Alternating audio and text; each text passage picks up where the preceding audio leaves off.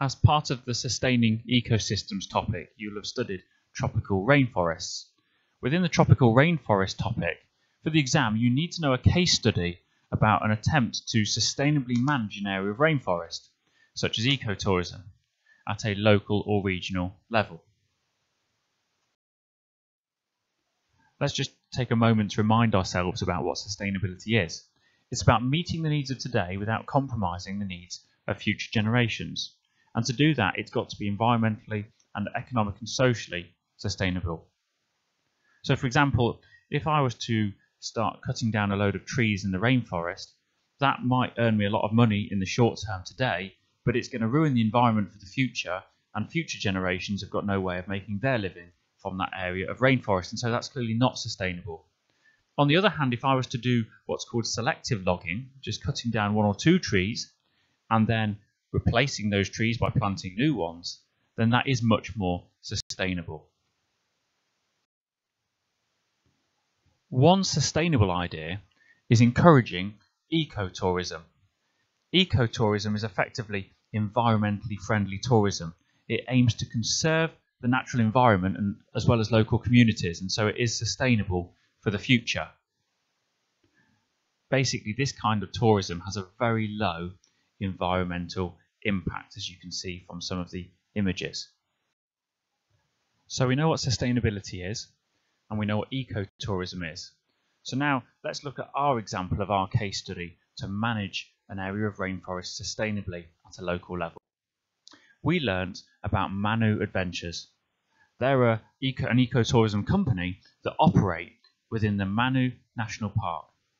The Manu National Park is a small area of rainforest within Peru, but it's obviously all part of the much, much larger Amazon rainforest. Manu Adventures is our ecotourism company that set up work in this rainforest, and what they try to do is show tourists the beauty of the rainforest, but in a sustainable way. And so this helps to educate and inform tourists about rainforests, which can lead those tourists to making informed choices when they get home about the products that they buy, as well as things that they might do that might affect rainforest regions. The hope is that those tourists will then tell their friends as well. Specifically, what do Manu Adventures do to manage the rainforest sustainably? Well, first of all, the lodges that guests stay in have been designed to be sustainable.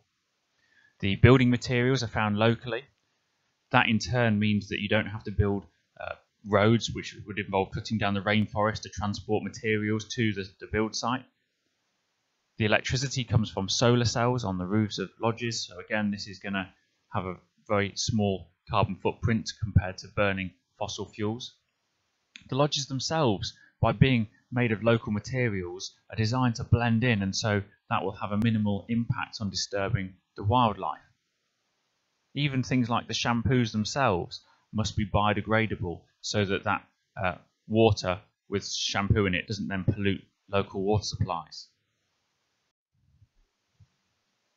To be truly sustainable, something can't just be protecting the environment, it also has to be providing money and jobs. And so Manu Adventures does this by providing jobs for local people wherever possible, for example as a boat driver or a cook or a tourist guide showing the people the local area.